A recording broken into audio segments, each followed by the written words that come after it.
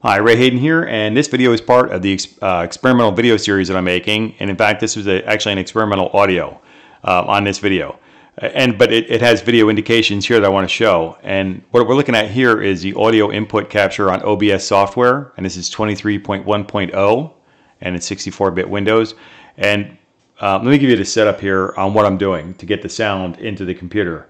I'm using my microphone. It's a dynamic microphone. It's the Shure SM63 LB. Now the LB at the end of that stands for long-handled as opposed to the shorter handle one, and it's black instead of silver. So the Shure SM63 microphone, and it's the long-handled black version of it. That's what the LB is. And the microphone mixer, this is connected to a microphone mixer through a microphone cable, an XLR to XLR microphone cable, and it's the SCM 268 microphone mixer. So it's a 4-input microphone mixer. The thing's like a little brick. It's almost bulletproof. I love it, and I use it for professional video production constantly.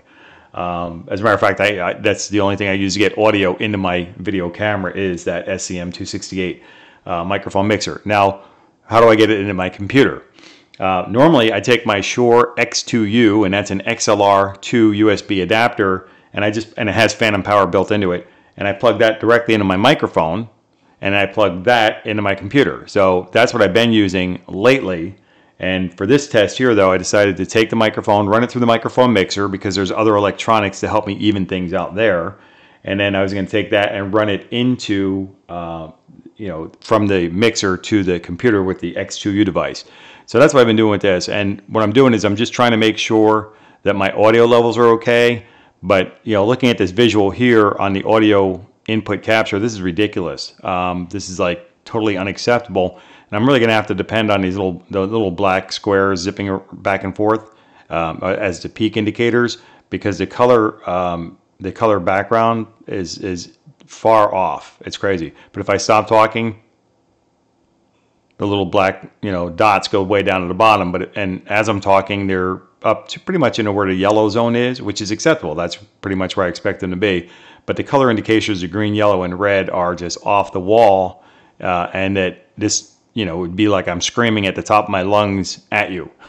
But that's, if I listen to the audio and I put this on YouTube, then that's not the case. In fact, the audio is perfectly fine to me, because I'm going to listen to this whole thing a couple of times before I upload it anyway. But that's the experiment, using my dynamic SM63 LB microphone connected with an microphone cable, XLR to XLR, to the Shure SCM 268 microphone mixer, and then using the Shure X2u XLR to USB adapter to get the sound into my computer. So that's for this particular test. That's what this is all about, all right? So with that, don't forget, I'm going to wrap that up at this point. Don't forget to give me a thumbs up, like this video.